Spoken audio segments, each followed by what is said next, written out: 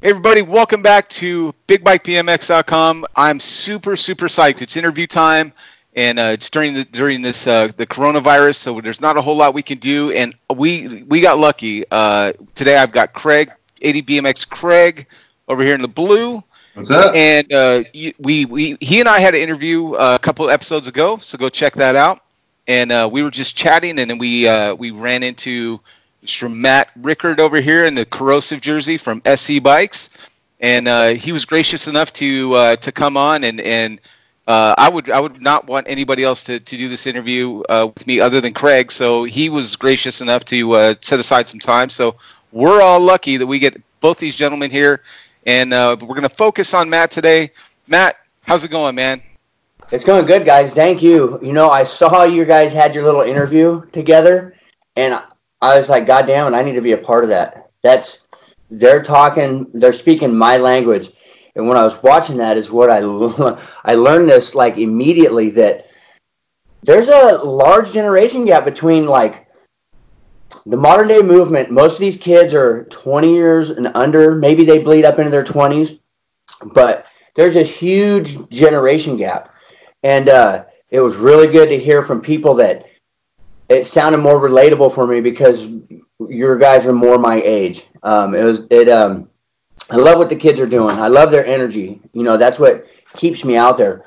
But what I'm finding is there's more guys that are our age that are out here riding. And, dude, we've all lived these lives, and we have our own shit going on, and we meet other people on these bicycles, these bicycles that we ride. And, there's people everywhere that just have normal lives and that ride bikes, and it brings us all together. A lot of the kids, their parents buy them a bike, and then their parent has a bike. And that's how we get to meet a lot of the older guys, because they got a kid that won't stay off their damn bike, and so they drag dad into the bike life scene. And that's great to see that, because it's the bonds that you build when you're riding bikes, it's irreplaceable. 100%. I couldn't agree more. I mean, just the bond that I had with Craig almost instantly after watching him on the podcast that you co-host over at Urban Misfits Podcast. I was like, man, I got it. I started stalking Craig right away. I was like, man, this is my guy. You know, I was like, man, I used to beg my mom to go to the grocery store so I could look at magazines too. And dude, it was instantaneous. I'm telling you, like every like memory I had, he had something so similar, and it was just such a magical thing. And you're 100% right. You know, I think you get parents buying their kids bikes. This is how I got back into it. Bought my kid a bike. I wanted to ride something that wasn't a beach cruiser or a mountain bike. And here I am back on my bike, riding wheelies, having more fun than I've ever had in my life. And just realizing that BMX hasn't left me. I'm not an orphan in BMX. Like Todd and SE and the other bike manufacturers, they've made these bikes available that people like us can actually still ride the bikes we want, have the fun we want, and do it with our kids and our family. You know, SE Bikes makes, I think they got somewhere around 19 different models. So if you're not a wheelie guy, go onto their website, look at what they got going on. They got something for everybody. All the bikes are price point bikes. There's nothing that's super over the top. Most people modify these bikes. They want people like us with disposable income. We want profile cranks. You know, I want hookworms. We want certain things on these bikes, and now we can afford it. When I got sponsored by Todd, I asked him, do I got to leave the bike stock? He said, no, do whatever you want to it. Whatever it takes to keep me riding at a high level. You know, thank them. I thank you, Todd, for the bike. Thank you, SE Bikes, for the sponsorship. And then I was able to put my own flavor and everything onto it. That bike right now, I just put a wheel set on it. You know, I Bassett hubs, M80 hoops, brand new hookworms. I let Jack ride it last week, and my blue bike's running real good, and I don't want to get off that thing yet. No doubt, dude. The red bike's just sitting waiting for me, so. I got to ask. Like, I know there's some questions I've got, but talking about SE Bikes, one of the most popular questions that I get on my channel is, hey, Isaac, I am 6 foot, and then insert any number after that. Which SE bike should I get? And here I'm looking at you, and you are a giant just sitting there on the screen. Like we were setting this up. We couldn't find a telescope, like a tripod or anything like that that's tall enough. How tall are you? I'm 6'5", and I'm about 210 pounds right now. So I'm not necessarily heavy, but I'm a bigger guy. My weight's pretty spread out on the bike. You know, it's up there. I'm up and back. My weight's not necessarily on the bike. For the taller guys, you know, especially the guys that come from a mountain bike, you know, they can't really picture a BMX. The OM Duro is perfect for that. It's a BMX, but it's not. When you sit on it and you're thinking about a mountain bike, it looks like a mountain bike. If you want to go jump something, you can. That's a 27.5, and you know most mountain bikes nowadays are 27.5, 29. The 26-inch bikes are they're a thing of the past. It's they're just obsolete now. Yeah. So the Beast Mode's a good bike. You know, over 6 foot tall, you're gonna want to be on a big ripper. And then I'm 6'5", so I got 15 mil in spacers under my stem. Then I have 9-inch bars. I run my seat up pretty far. But it feels like the bike I rode when I was a kid. You know, I don't feel 6'5" and this big guy on this bike. When I'm out riding by myself, I feel like a normal dude on my BMX bike. It fits me good. I have no problem riding 20 miles, you know, at a shot. Friday night, we got 20 miles here locally in Sacramento. And the bike runs great every time. That's great. Just to put it in perspective, too, I'm about 5'10 and a half, 5'11". I've got variants of different bikes. I've got that Maniacs Flyer, which is kind of basically on a Beast Mode platform, and that's a 27.5 or something like that. And I also ride the Big Rippers, which are 29-inch. I'm a little heavier. I'm the same weight as Matt, but I'm squatted down a little bit more. But you know, those bikes are super comfortable, easy to ride, and I even see, you know, like younger guys out there, or I should say shorter guys. Basically like teenagers riding the Rippers and doing just fine now. They ride it for the wheelies. They got their seats planted right down on the frame. All the way down like this. Yeah. Seat tip forward, because when they get that bike up for comfort, they want to be able to have that seat kind of on the same perpendicular plane as the street, right? But yeah, it really is a BMX frame all the way down on the Rippers. And with that being said, you know, a guy like Matt, 6'5", guy like me, 5'11", it's a really comfortable ride. Yeah. And so which is your favorite bike to ride, Craig? Like if you're just going to go out, cruise around, what's your cruise around bike? My go-to is my Ripper. Okay. You know, I have a couple big Rippers, Dogtown, I got the Arctic White, but, you know, it just depends on what I want to ride as far as what I want to do that day. The Maniac Flyer, I gave to my lady. She likes it a little bit more, but I had a lot of fun on that.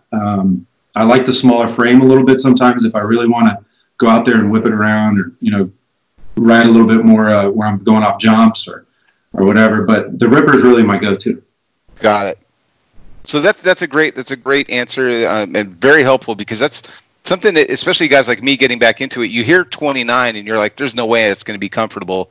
And then you get out and ride it and you're like, this feels like home. It literally does. The geometry on them, like, it makes it. I did a video on this a couple days ago, but you know, with the shorter rear end and the straight seat post, it puts the seat exactly where it was when we were kids and we'd run those 20-inch bikes with a way laid back seat post. So we were just fixing the geometry to make them more comfortable. And all they've done now with these stock bikes is like, oh, I can just do that for you, so you don't have to buy all these extra parts to make it comfortable.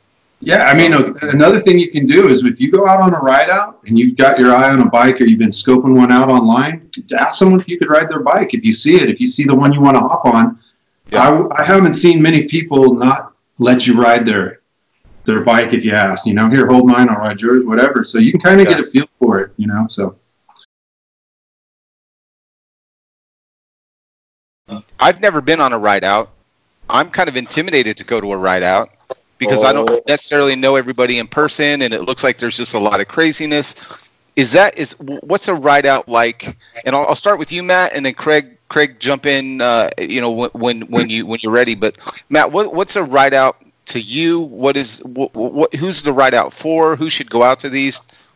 Okay, first of all, go to your local bike shop, test ride a bike. once you test ride these bikes, you'll fall in love with one of them. With me, it's the 29er.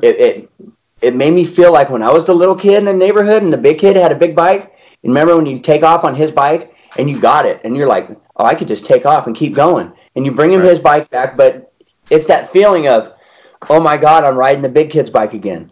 You're on the big bike, so you already feel like this kid again. And then you go out with all these other people that have the same experience, and we ride together, and it creates this energy, man, that it's undeniable that everybody there is genuinely having a good time. They genuinely want to be there, and they're committed to exercising their body. You know, they're feeding their mind and their spirit at the same time while they're out just riding, enjoying. It's like when you're driving in a car, you only see so much. When you're on a bike, you see the details. You slow down a little bit more. You talk to the guy you're riding next to, and you get to meet people and know people. And you find people with the same kind of energies, and you gravitate towards them. The ride-outs are a great place for that, man. I don't think there's ever been any negative experiences on the ride-outs. You know, in other towns, there's been little scuffles and stuff, but kids are going to have those problems. Usually, how should someone know which ride-out to go to, Matt? I mean, how do you find out about these things, and which one should someone, you know, latch onto, and how do they get involved with it? You know, you just ride your bike around locally and try to hopefully you bump into people.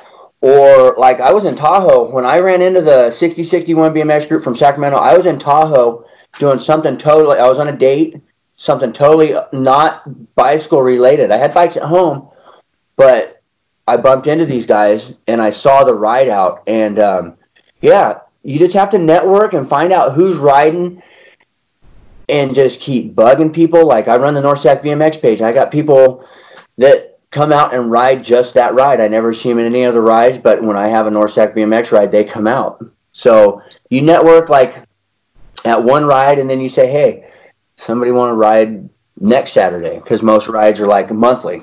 And that's what happened with North Sac BMX. We just started riding weekly. We had enough people that wanted to ride frequently enough that we put together our own group. And then once you start riding, and it's a word of mouth attraction, this is one of the beautiful things is social media really lets you kind of blanket and saturate if you want. But from my perspective, it's really a way to know that guy's phone number without having to know his phone number. So you don't have to just pump it up their ass. You can kind of just put it out there like, yo, this is what I've been doing. If you want to participate, come join. And it's really like, for me, it's an attraction rather than promotion, where I want people to see me having fun, and then they want to come have fun too. If people don't, I'm still going to go out and have fun at the rides. And for people new, just reach out. You know, they obviously have a bike for a reason, and they have an idea of who they want to be around and whatnot. And believe me, the people like myself that go to regular ride outs, if someone hits me up and says, what's good for the weekend, I'm pretty much going to go to a flyer on somebody's page and tag them to get them in the network loop, so that they're in now. Even if they don't make it to that one, they still have a reference point, and they can make it back there in a month. They might check, and there's a meeting, and they're like, you know, there's a ride, and they're like, dude, I hit you up a month ago, and I didn't catch up till now. I get that a lot, to where I'm really committed to this, and I ride every weekend. So I see people that they have relationships, they have lives, they have children.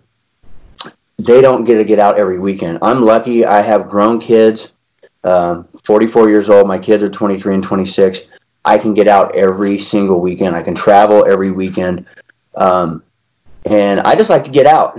And, you know, when you see the people that you only see once a month, it means more to you, because you know that that's their only chance to get out and ride. So, you know, I'm going to go over there and ride a wheelie next to them and talk to them and chop it up and try to make their experience, you know, try to add quality to it, so that, you know, in a month when they get time, they can come out and ride again.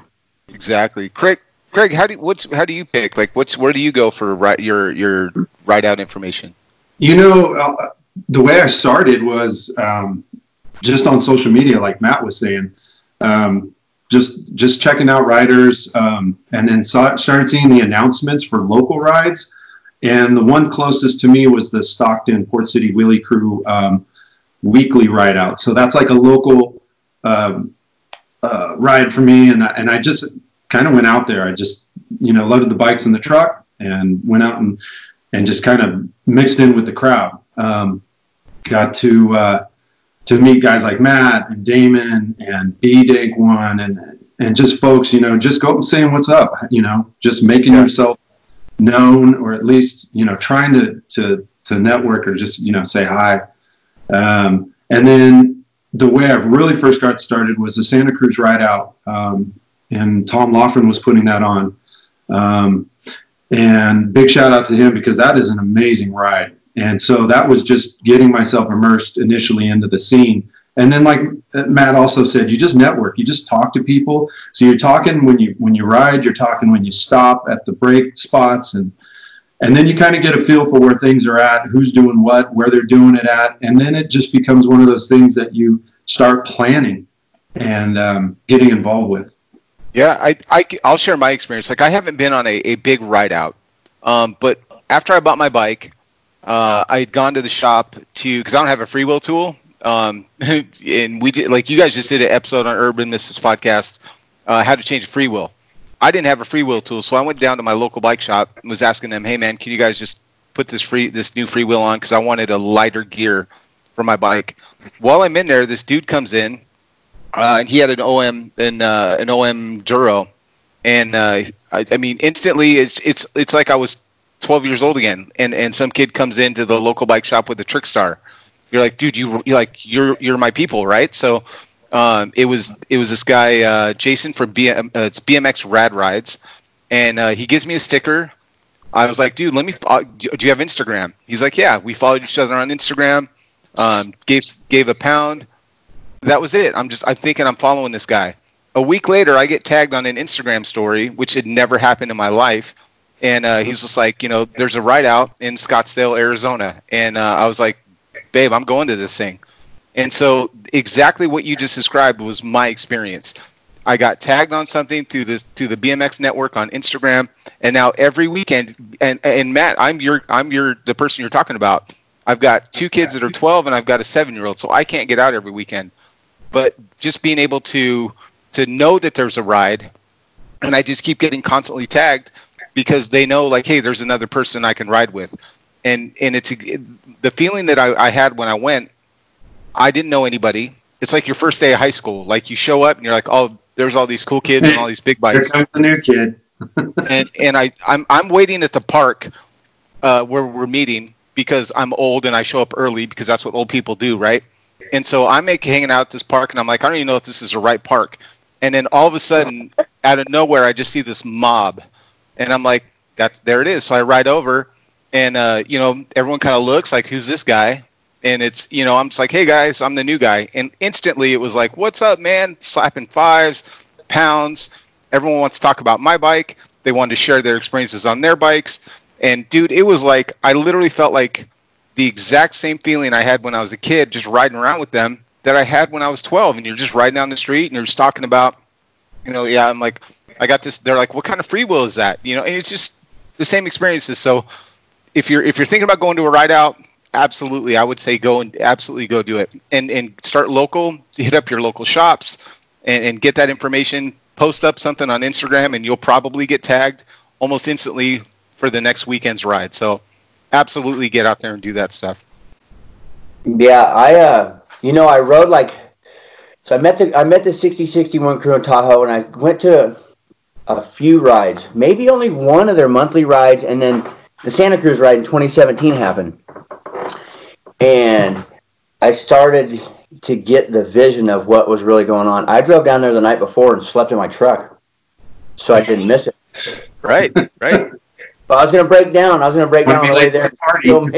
Dude. And, I got there to the parking lot.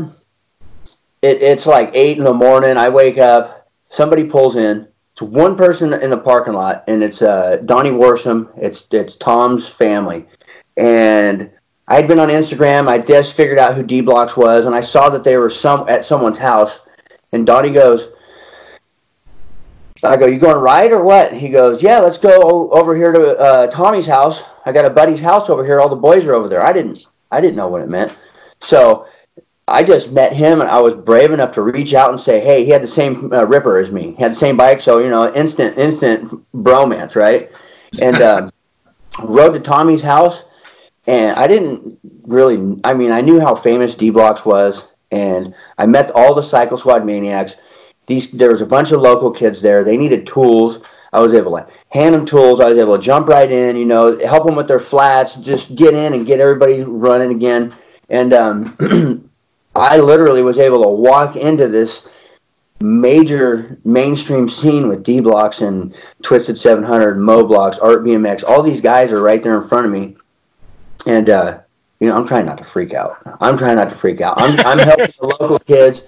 And I don't know anybody. And by the end of that night, it was amazing. I met Damon that day. I met Rosie that day. After that ride, I probably rode Stockton every weekend for 6 months. While I was there, I got to meet Todd Lyons. First impressions on all these people. I was a noob. And, I just made friends with everybody and just wanted to be a part of. And that's always how it is in this bike life, is everybody feels like you're a part of. Yeah, that's a good point, because I just started doing, like Isaac, you asked about me right now. Like 2 years ago, I think I went to the 2008, whenever I met you, Matt, at that Santa Cruz ride out. And especially the local ones, like I said, I ride Stockton, but it's like immediately you're packed in.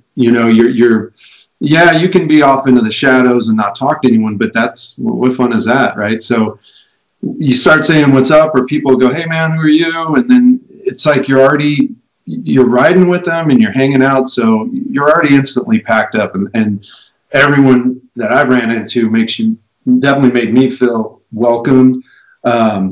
Want to know about the bikes, where are you from? It's just your first ride. They're not trying to see if you're going to be a part of their crew. They're just like, welcome. Have fun today, They just want to know who you are. And, if anyone's got any skepticism over whether they should or shouldn't, go do it. Get out there. You got the bike, you may be curious which one you get, but go out on what you got and join the pack. There's no other way to do it. Yeah, if you want to watch it online, I don't know about that, but get your bike in the back of your vehicle and go join up with any crew you can, any bike. Drive to Stockton. They're waiting for anybody that wants to ride. Yeah, Isaac, out in Arizona, you guys might not have the availability, or there might not be enough local rides, but you can start your own. We got one of our buddies up in Reno. He's kind of solo rider, but he's going to hopefully be starting, and that's Joey, Reno Pedal Blocks. Yeah. He's going to get his bike right out going soon too. So start the movement. If you don't have one in your area, kickstart it. Get out there and ride. If you build it, they will come, right? Yeah, that's what I'm getting at. So yeah, I agree.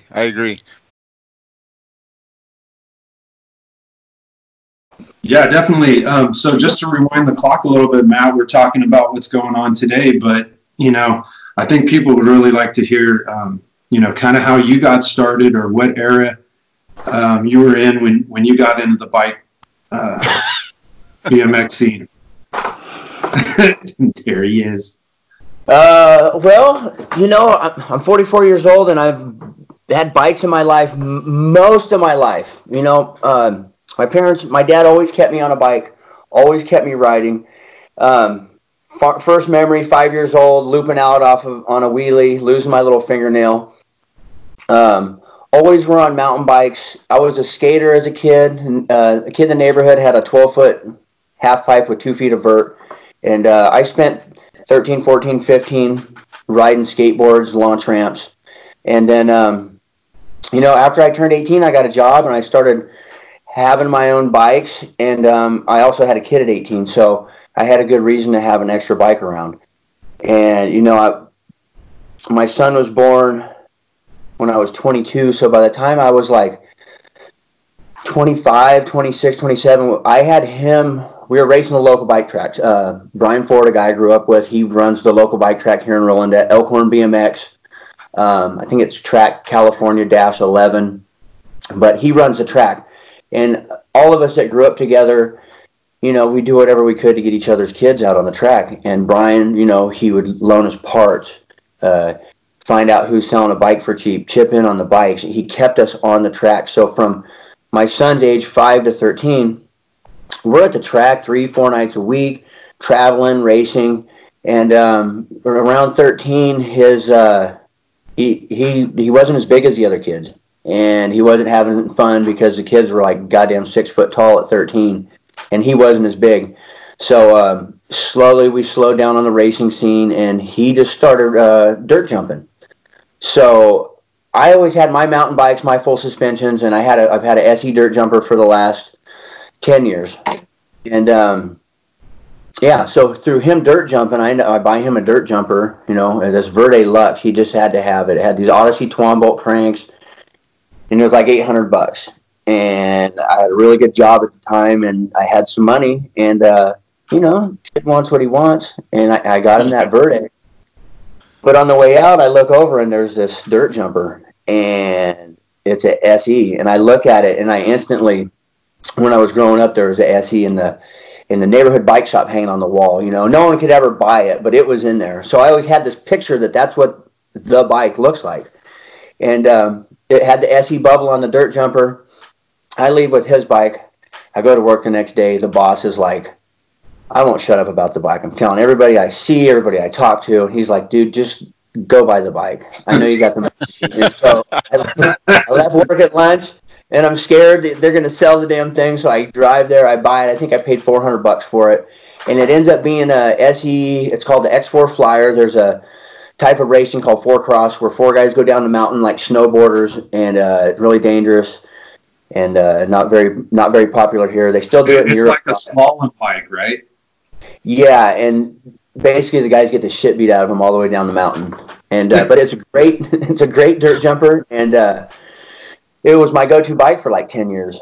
And then, you know, I rode 20-inch for a long time with the kids, but then as I got older, they like to ride with their friends, so I was able to suit my needs and just have I had a full suspension mountain bike for a long time.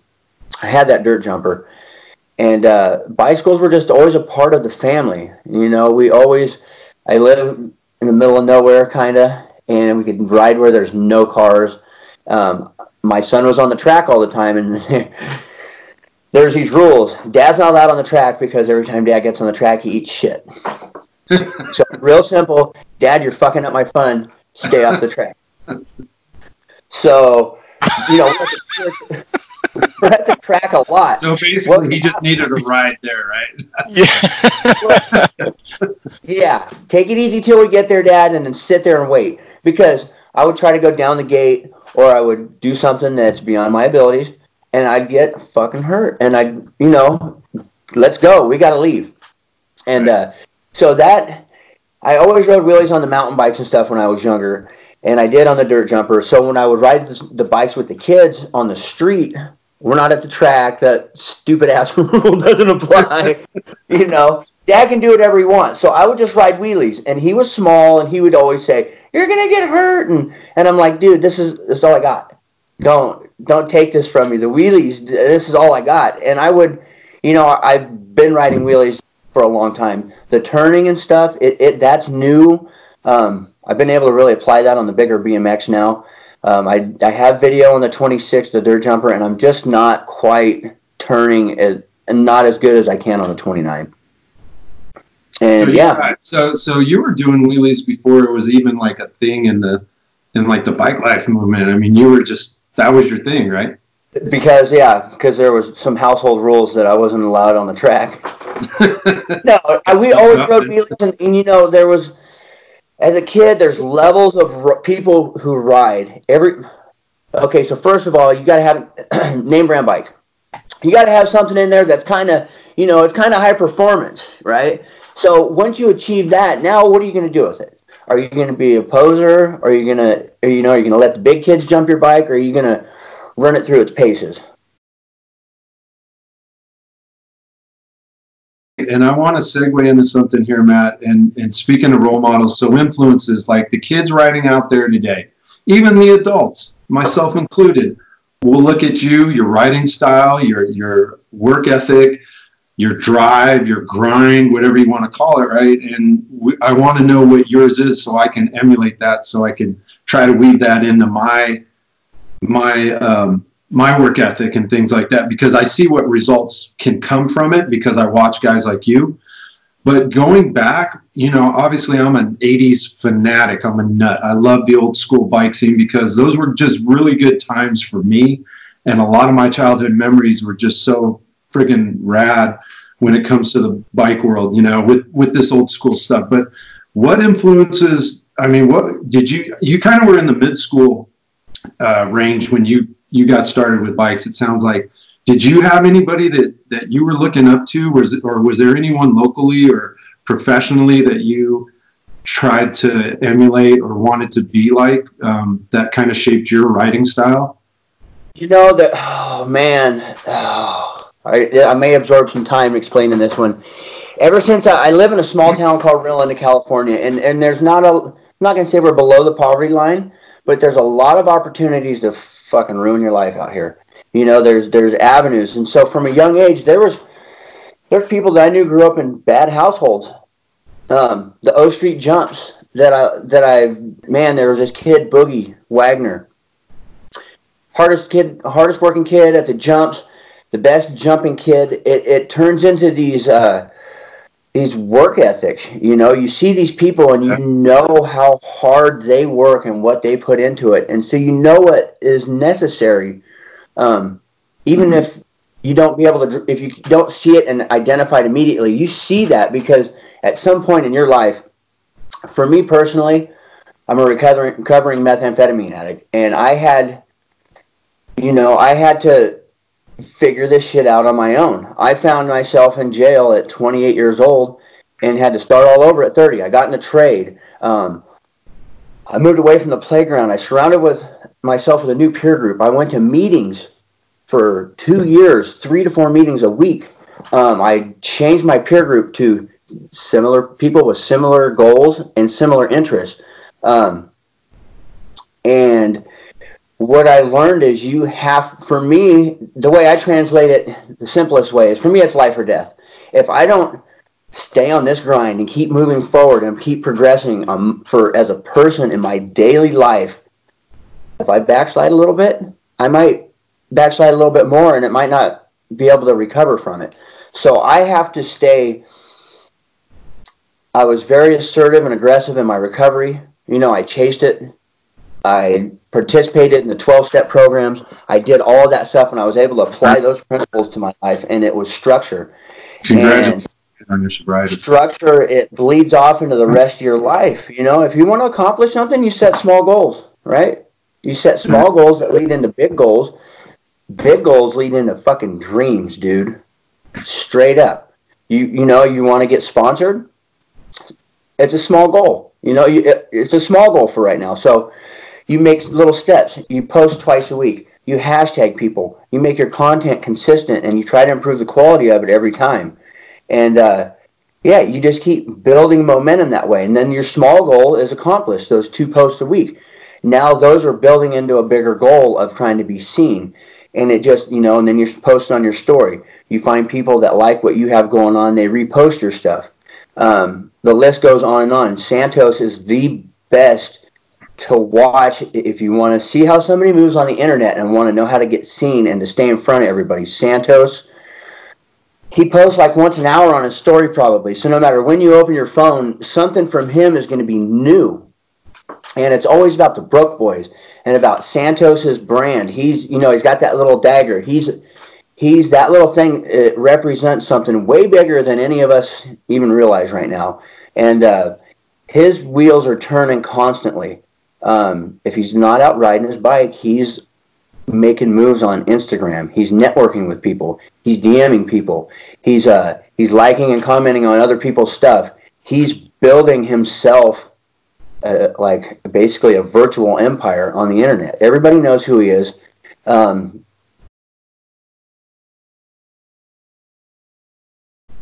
let's talk about BrokeBoyz, and let's talk about your involvement with it. and tell us a little bit more about what you're doing with the team, and maybe some of the Wait, hang on. There we go. So wardrobe change. The wardrobe. Yeah, I like So, it. Yeah, let us know what's going on with BrokeBoyz. What is it? What are you doing with it? And what are they putting out right now that we should be looking out for?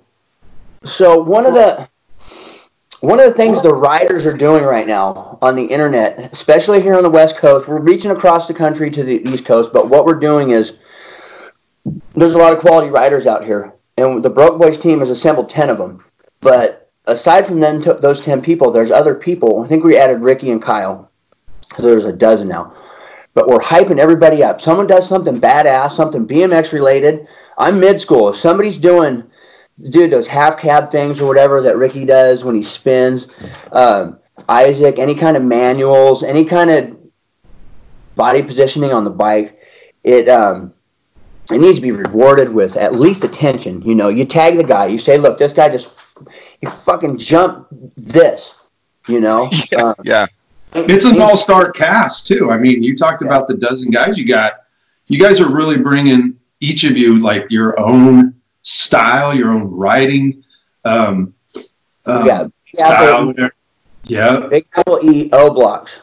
They just both got picked up by Throne. They're riding Thrones now. You got Jacob. You got ODZ, Dallas. You got DZ Bike Life. You got D Whips. You got Tucker. You got Tucker. You got Slim Boy. You got myself, and you got Bars. That's the 10. Got Bars. He is BrokeBoyz. So those are our 10 guys. And you know, they sent us all these shirts. We're putting this product on blast, and what it's really turning into is this is turning into a brand. In the cannabis industry in California, there's already a brand called the BrokeBoyz. They're big in Oakland. Terp, Got Bars 510. Follow him. He's a clout chasing son of a bitch. If you don't follow him, you're a sissy la and you don't give a shit about nothing. But yeah, these guys are all about promoting each other. The BrokeBoyz guys have loaned money to the BrokeBoyz BMX team to bring parts out. And I think there's a van in the works. We're going to do a tour at some point. But we came out with handlebars. The handlebars took off like wildfire. Those things, there's 4-piece bars in the works. There's a set of forks in the works. And I'm going to let the cat out of the bag. I saw a sketch drawing. I want my signature part to be a stem. And the Profile Gen 1 stem is one of my favorite stems. I want something similar to that. But I saw a rough sketch of it, and dude, this is super exciting that we're going to have a full line. Within a year, BrokeBoyz BMX will have a full line of products that you'll be able to purchase your bike from Click It, Ship It, Rip It from SE Bikes, or if you go City Grounds or whatever you do at your local bike shop, you can go buy your bone stock SE Throne GT Redline, whatever fucking bike you want. But what we want is for you to get that bike and go to our shop online and buy all of our parts and dress your bikes out and then do badass stuff on it. We want to see wheelies. We want to see grinds. You know, Santos is into huge airs, grinds, and spin tricks. And dude, just like with these bars coming out, they're not coming out of an engineering manufacturing. This looks good on some AutoCAD. What are you guys doing with these bars? How are they? Are you guys testing these out in the field? Because I know they were ridden hard before their one bar was even sold. These bars are made up in Oregon, just, you know, a few hundred miles north of where we're at in California. And the guy makes motorcycle bars. So when you look at these bars, if you look in the bar ends, regular bar ends don't fit the little plugs. They don't fit. The wall of the tubing is super thick. And it may add weight or whatever, but when I look in there and see that, I see a quality product. It's harder to get those bars bent the way they're supposed to be when it's thicker tubing. It's going to want to roll. And I bend conduit for a living, so I know that having thicker wall conduit or tubing it's going to last longer. And then you look at the welds, and then you see the shit Jacob has done to these things. I don't run them myself, but I have a bike built up. I took the brakes off. I got BrokeBoyz bars on there. I got some issues with the forks, but when that thing's ready, It's going to go to the track. My son's going to jump it, and he'll be my test dummy on those things over here. He's all that dirt jumping when he was a kid. He jumps this thing, and he wanted the brakes off so he can do some tuck no-handers. And these kids, there's some wonderful young kids in Sacramento that I'm blessed to be able to ride with, and they're jumping their bikes, they're riding wheelies. I wish I could assemble a crew up here in Northern California, because the kid that got interviewed on the podcast, Carlos, big shout out Urban Misfit podcast. Carlos, he's getting Todd sending him a SE Gaudium. This kid's doing backflips, he's doing tail whips, he's doing all kinds of stuff on a 20-inch. And even us in the big BMX bike life scene, we want to reward this kid. He works his tail off on all bikes. And no, he's rad. I first saw him in Tahoe ride, and he was doing the same thing on a little pump track. He was, back flipping and tail whipping, and I mean, yeah, he's pretty dope. So I'm glad to see him get some recognition out of that. And just going back to what we were saying, like Isaac, you have the Broke Boy bars, right? I do, and I know you do. So it's like I do, yeah. Bars, dude. I mean, like Matt was saying.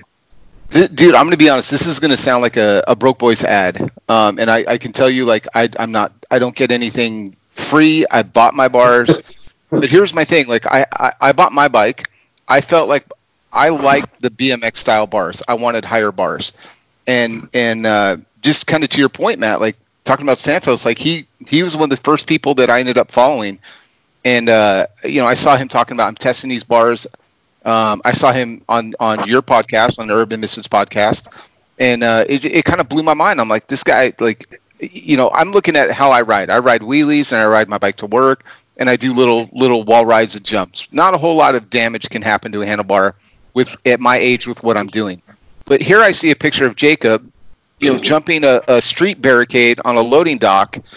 And I see this picture, I'm like, that's pretty high. And then he shows another picture, and I'm like, that dude is like 8 feet in the air on his 29er. And he's like telling me. I jumped like, I got about 5 feet of air, which was a lot. But when I saw that picture, because I wasn't there the same day, dude. Yeah. Mind blowing. So here, the two things that I saw was I'm testing these bars. It's a rider-owned company. And then he mentioned, hey, there's a guy in Oregon that designs motorcycle handlebars, and that's who's making them. And I'm like, dude, if this guy's making Harley Davidson, like motorcycle handlebars that can take that kind of abuse, they're going to take any kind of abuse that I can throw at them. And so I ordered the bars without ever riding them, seeing them in person. I was just like, if Jacob's going to vouch for them, I'm down. So I bought a pair. I got them. And at this point, I won't ride another pair of handlebars. Like, I'm done. Like, end of story. Like, these are going to be the bars I run forever. And I absolutely adore them. And the other thing about BrokeBoyz, to your point, the quality that they put into their stuff. Like, I got a T-shirt, and I expected it to be a T-shirt, right? And I just thought it'd be like a silkscreen T-shirt. And then I open it up. Yeah, dude, you're going exactly where I was. There's like it's the T-shirt is like a 2-ply T-shirt. The silkscreen is thicker material. It's not gonna wash off. It's tagless in the shirt. Yeah, it's tagless. The logo's silkscreened on the inside, and it's got what he was just showing you. It's got like a tag that's like gold thread on the bottom of my T-shirt. If details like that are in the shirt. You look at those bars. Go get yourself right now. Get a hold of anybody on BrokeBoyz. Go to their website. Go to Jacob's website and order a pair of these bars. When you get the bars in hand, and you already know they're tested hard. Look at those welds on that raw bar, dude. And if your attention to detail has an eye for welds or looking at anything that's quality, check out the weld stacks on those little dimes that go around those welds on a tubular bar. Meeting another tubular bar, and those things are perfectly welded. Big shout out to the guy that's up there welding in Oregon, and for BrokeBoyz demanding this type of quality with their parts, because we don't find a lot of aftermarket parts for these big 29ers. And here comes a rider-owned, team-owned brand who's putting out not just shirts and hoodies, but parts that we can use on our bikes if we choose to upgrade and accessorize our bikes with rider-owned, rider-made parts. It's badass. 100%. So there's the bars that they just came out with. They're Jacob Santos signature bars, 32 inches wide, 8 inches of rise, 10 inches of upsweep, which it feels like a lot if you're not used to it, but it's good for bar spins. It's good for everything. They feel super comfortable. Right now being welded is 4-piece bars. It's going to be the same spec out size, 4-piece bars. As soon as those things drop, there is a sprocket of multiple sizes in the works. That's going to be the next piece of product to drop. Then we're going to drop forks and then a stem. It's all. I forgot that there was even a sprocket. I was just talking with Jacob this morning. He called me, and we shot the shit for a little while.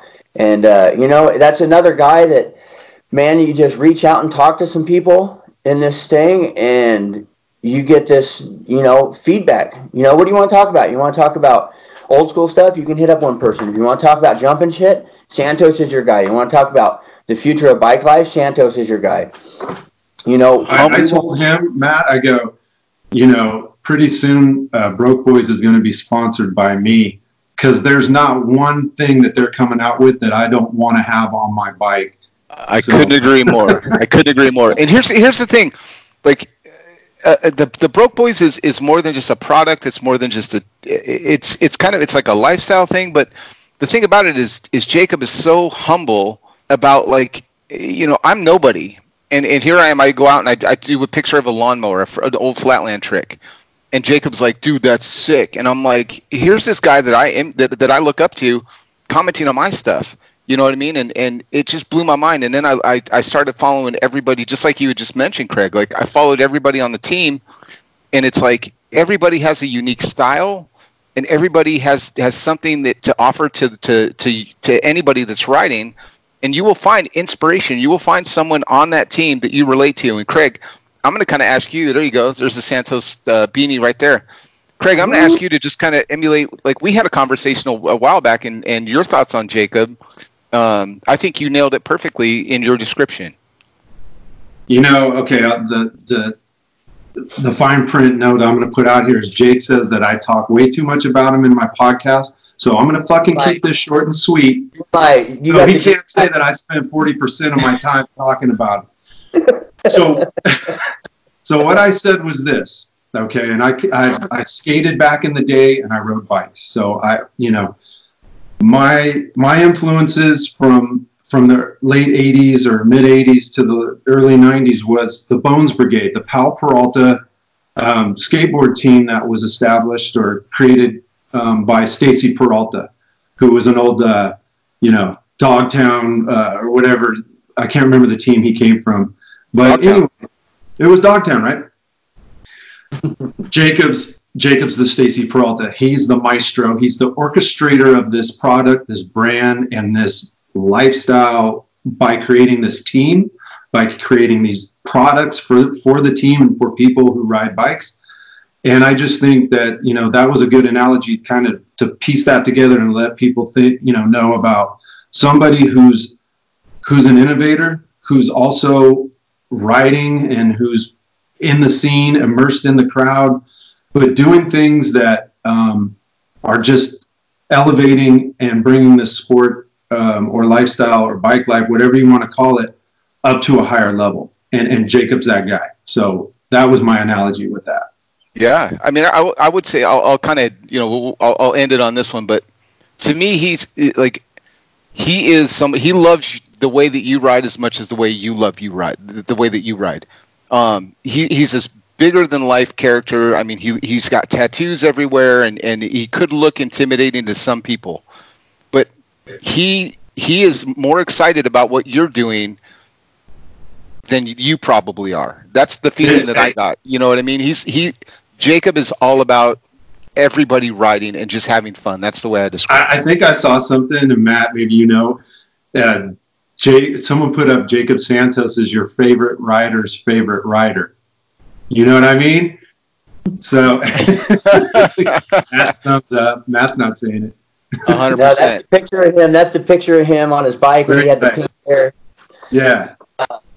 I got to tell you, seeing you in that jersey, the first time I saw that jersey, And it just kind of goes back to like Craig and I were talking on our thing. I'm a jersey addict.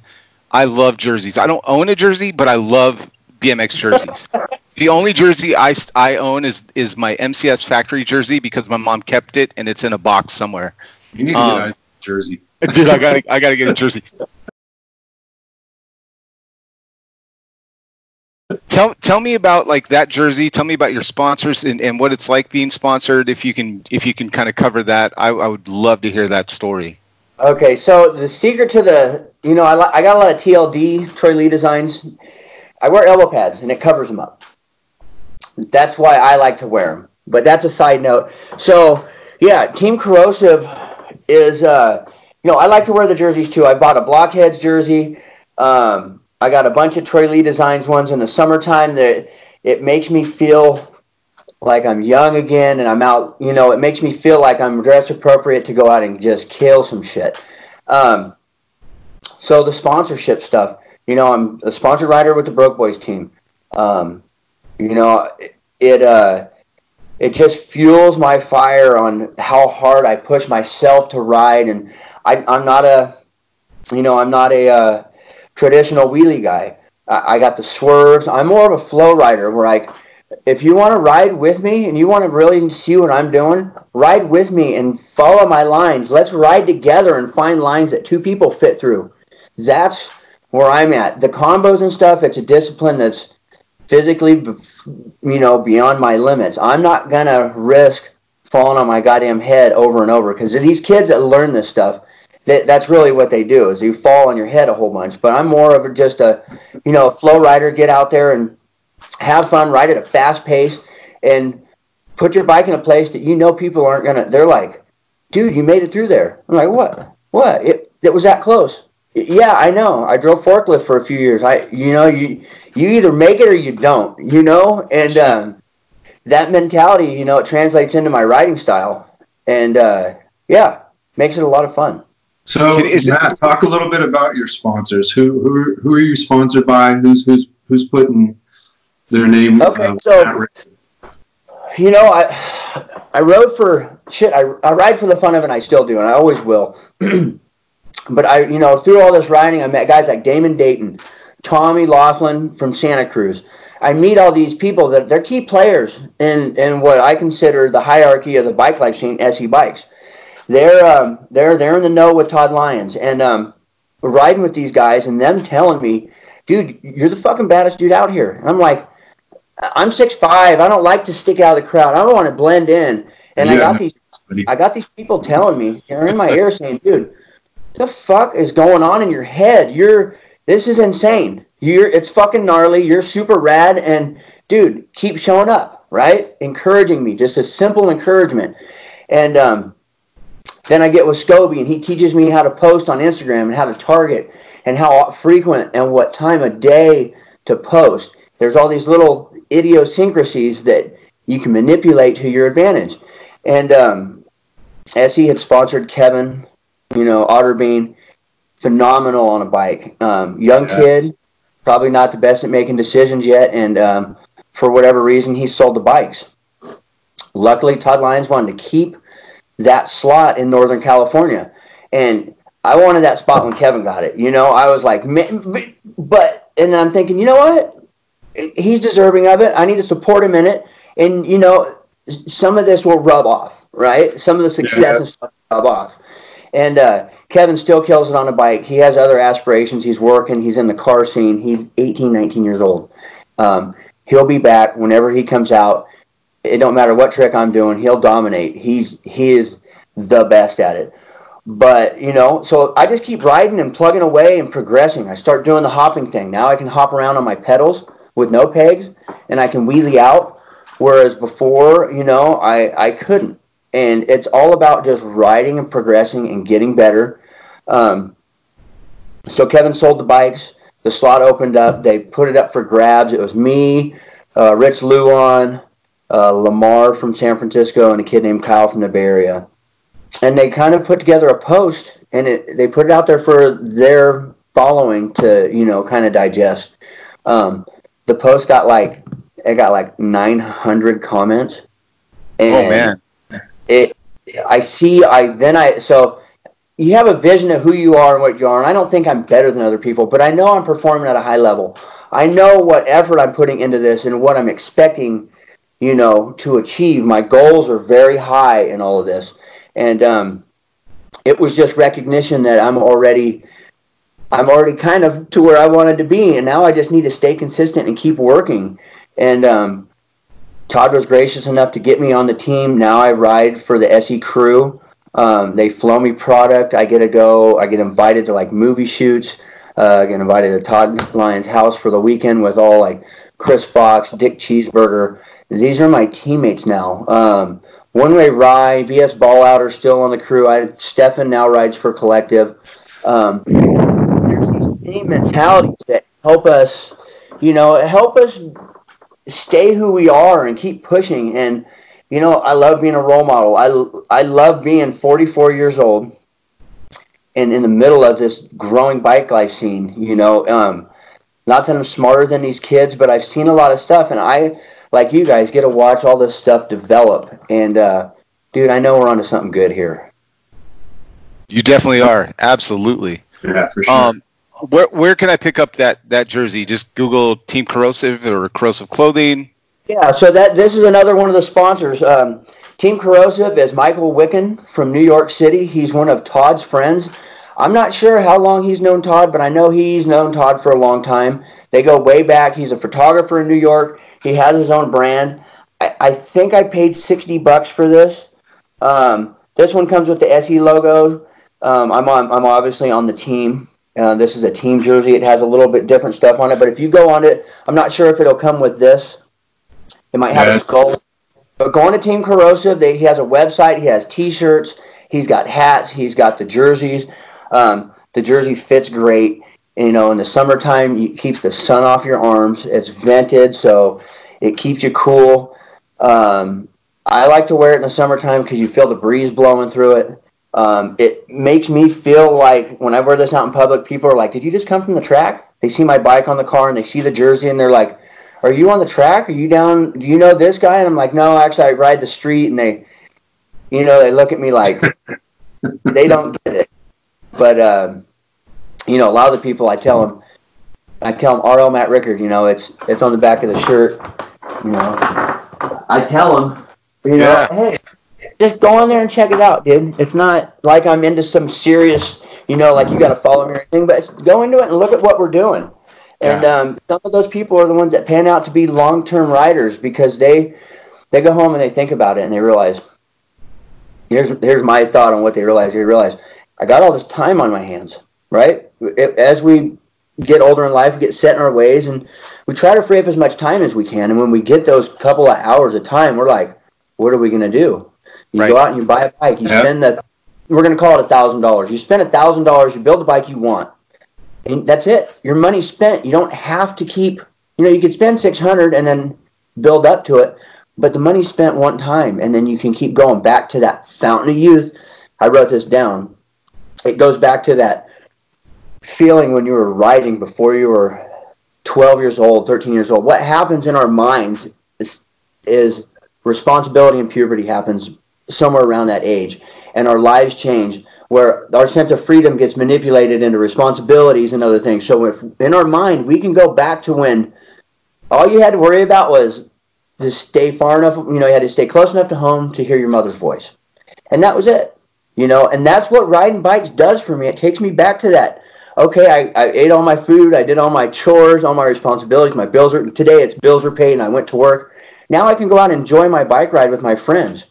And it's funny how it's that childhood system that we establish when we're real young that we can go back and revisit. And, we can share it with everybody. It's not like racing, it's real competitive. You got to, this guy's the fastest, and you can go ahead and try to beat him. It's not like that out here. It's like, dude, fucking Craig's here, Isaac's here, dude. It's good, there's no. The more people that you know and are familiar with, the more fun it feels for the individual. Where do you see the bike life movement going? We know where it's at right now. We kind of see little sprinkles of things to come, but in your opinion, Matt, just to close out for me, where do you see the bike life scene going to from where it is now? So I bought the big BMX 3 years ago. We're going to call it almost 3 years. And I've kind of, I dove into this thing headlong just because I had the time.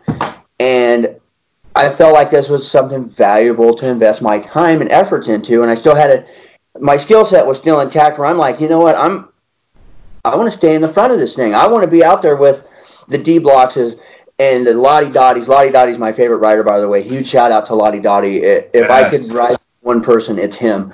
But there's key players like D blocks. They got the Goon Squad. You got all these people that are keeping this thing going. D block, it's crazy, dude. He's been doing this for 5 years and he hasn't slowed down. But now you got these other bike companies. I ride for SE bikes through and through. I bleed SE blue and brown. It is who I am and what I want to spend my life investing my time in. But Throne, they're valid. They got riders. They got bikes. They're helping enrich this thing. They're adding a level of quality that SE can't provide because their bikes are on lockdown, basically. So this thing's going to still grow. The other bike companies, GT and Redline, they're getting in there. BrokeBoyz BMX might have a frame soon, But I see kids that are 9 and 10 years old, they're going to be riding for the next 5 years. There's a lot of those kids that are out with their parents. And we're still seeing new kids show up. We got this JP916, Got Blocks JP916. There's 916 Evan. These two kids, I got my eyes on them, you guys. I see in these kids greatness. Period. Dude, I'm seeing kids like that are they're wheelie technicians, combo footwork masters, or like so into that. I see them. They're starting to ask me, or a few of them are, "Hey man, what about some of these old school tricks? How do I learn those? Where do I find them?" And I'm seeing them starting to incorporate that into their skill set to where it's like, dude, this is going to be a wheelie combo mob scene, but it's also these kids are wanting to add onto it. And I think for me, that's where I see some of these guys going. And I think I hope it catches on where they're like throwing in old school tricks, mid school style, whatever, on top of what they're doing right now. Like the evolution of freestyle started out when I was around, and Isaac could probably attest or have some comment on it, where it was like, it started out as one thing, and then evolved, and it gained its own, momentum and energy to where it was, totally different movement throughout time. And I think that's going to happen with this bike life movement, like the structured, not structured, but the way that the tricks are learned, what they start adding into their repertoire. Absolutely. I mean, I couldn't agree more. I think, as an old Flatland guy, watching it go from, okay, here's RL and Mike Buff and Wilkerson just doing like, okay, you were an all around rider. You did like, endos, but you also rode ramp. And then you kind of saw it split off into Flatland and ramp. And it looks like bike life to me, just watching it, it went from just riding bikes and riding wheelies to, I'm over here I'm just going to ride wheelies and more of a flow rider like yourself and do jumps and wall rides because that's what I like to do on a bike. But then, you've also got kids, forking off and they're becoming combo riders. And, the beauty of this bike life thing is that you can do whatever you want to do on a bike. No one's defining, there's no definition of this is fun. So if you like to do, combos, man, I'm going to cheer you on, even though I'm with you, Matt. Like I can't fall down and be out of work for a while. And so for me, it's hard. They go crazy, and I love every aspect of that, even though I'm not riding that style, because I see myself in these kids, the way they're setting up their bikes. Like, with them. Yeah, exactly. They want to do more. They're like, okay, what can I do now? Because it's not so much like I'm trying to, it's not a one-up thing, but it is. It's like progression. It's a progression. You have to start one level and say, okay, my swerves suck. I'm tired of even putting in the effort. I want to start doing combos. And or they want to jump or they want to learn flatland. There's so many aspects that you don't have to be good at one thing or another. The wheelies and the swerving, that's all an East Coast thing. This West Coast, we're more on the extreme sports side where it's the spins and the flat out air, the grinds and stuff, and skateboarding is a big background. And it's, that I follow Thrasher Mag on Instagram. I would recommend, if anybody wants to know what a perfect edit looks like, every single one that they put out is dialed in completely. They highlight the riders. It's like there's too much inside of one of their posts. And Thrasher Magazine, every time I'll watch the whole thing. And it's skateboarding, and it's watching each rider achieve stuff to their own abilities and within their skill set. And then when they exceed it, Tate Kelly, Jesus Christ, this guy, he's the one that can pop his front tire off, bounce it off the wall, and then land it back on the forks. Yes. Don't know what you're capable of. Like my bio on Instagram says, never underestimate the power within yourself. Push yourself to new heights. And then when we go on these ride-outs, you have other people that said, you're like, fuck, I can't hold it no more, and you drop it. And the guy's like, dude, if your feet went around one more time, you were there. And you're like, what? Oh, okay, run it back. And you do it. And like you said, it's like we're a culture, but we're also a different scene based on where you're at geographically. And the West Coast, dude, I'm seeing guys that, we're riding the 29s, even in Stockton on some of our stops. We're going to a skate park. We're riding bowls. We're riding dirt tracks, pump tracks. I mean, we have I believe, a more variable or different scene here than the East Coast. East Coast, they're urban, on the urban concrete, they're riding through metropolitan areas, and we're doing the same, but we're also throwing in a lot of the things that Matt said, where we're taking it to different levels. And I love seeing these, you want to call them wheelie kids, but let me tell you this, they're hitting box jumps, jumping anything they can, get big airs, trying to put a different twist on this, and it's we'll make a big deal. Badass. It's badass. That stuff, everybody, this kid just jumped that. All right, run it back, and boom, watch him jump it, and watch.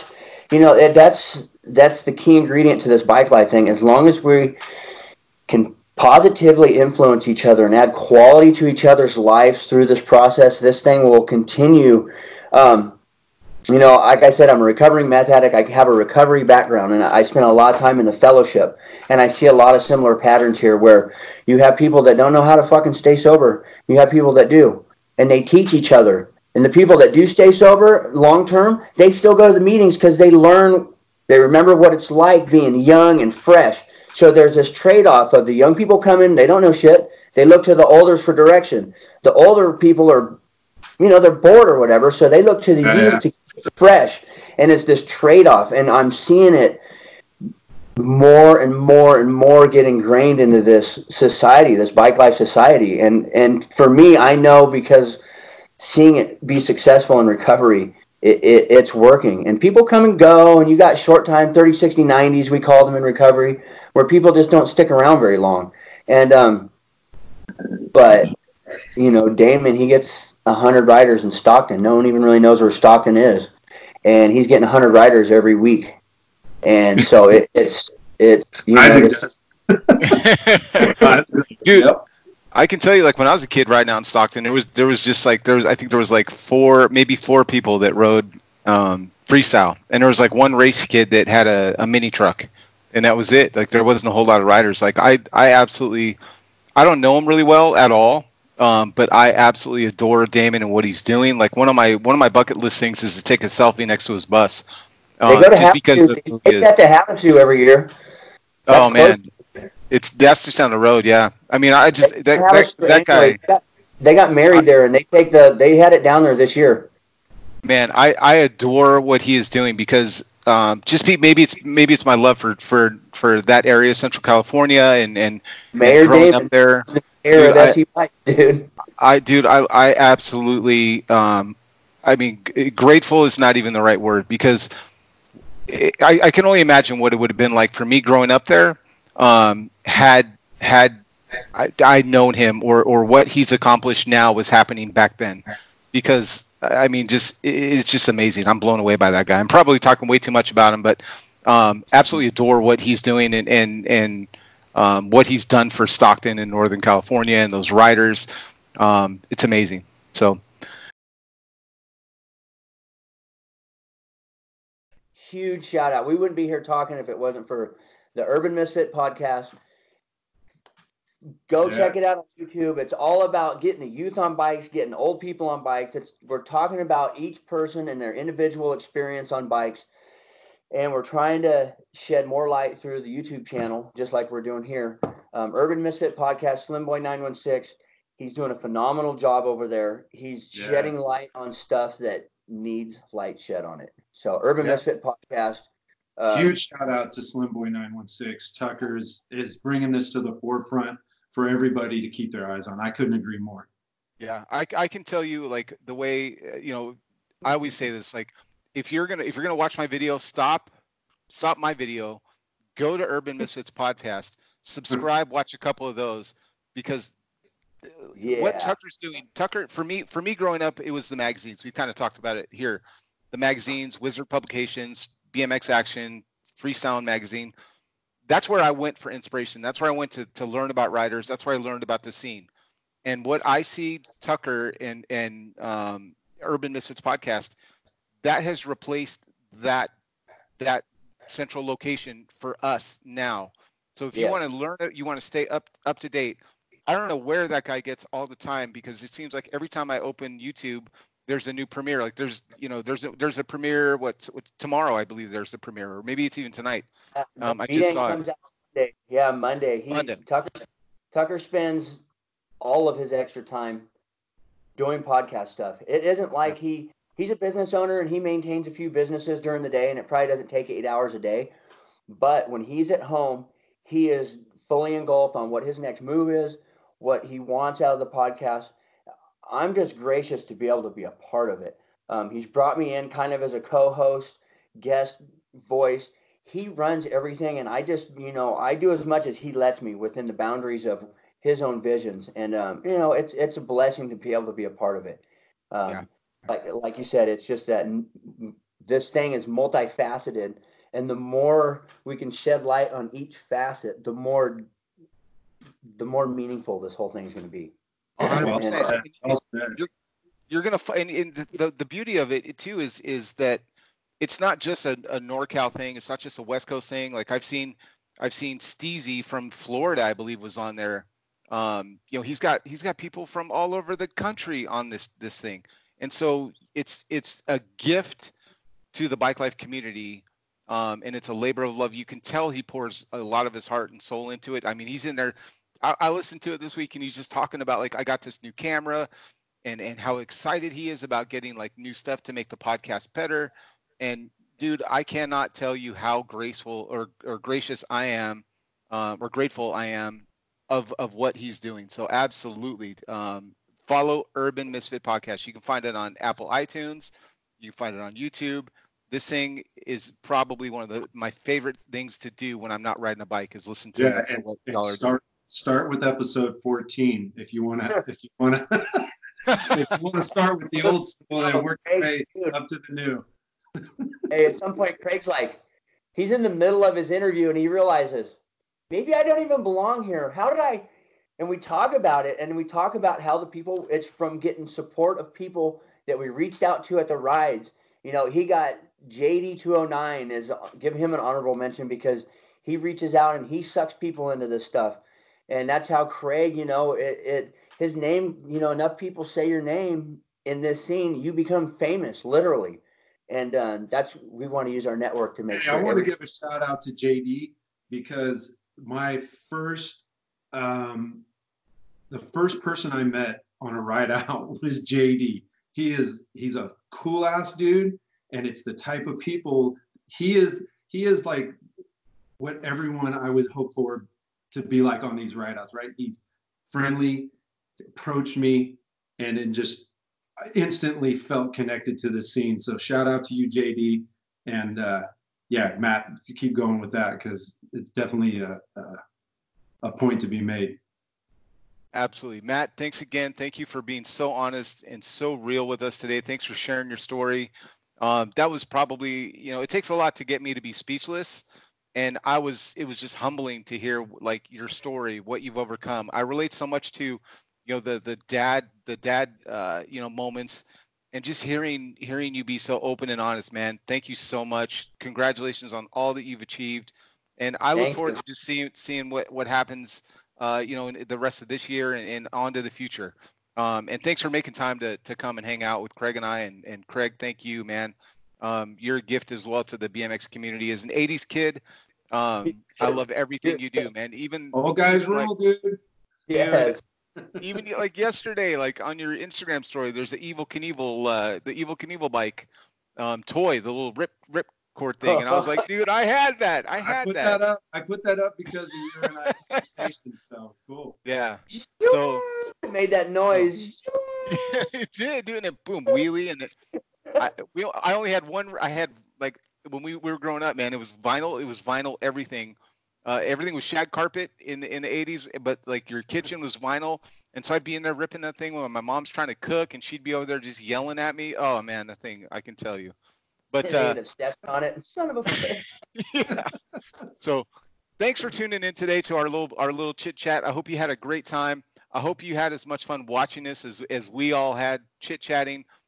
We'll be back again with more of these because right now we're encouraging everybody. Too much fun not to keep doing. Yeah, and right now, I mean, stay home, ride by yourself, social distance. This is going to be over soon, but in the meantime, check out his podcast, check out Urban Misfits podcast, follow Craig on Instagram, and you're going to see some amazing wrecks. You're going to see amazing toys. You're going to see amazing advertisements. It's just a walk down memory lane. So thank you both for joining me today. Appreciate it, and we'll talk soon. See you later. Later, everybody.